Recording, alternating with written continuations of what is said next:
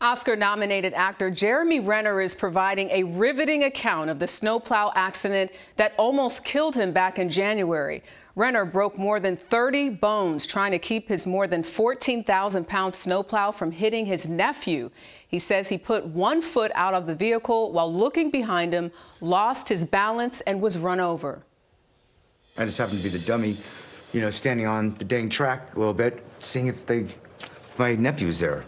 Right. Shouldn't be inside the vehicle when you're operating. And it's my mistake. And I paid for it. Well, Renner is scheduled to return to the red carpet on Tuesday for the premiere of his new TV series.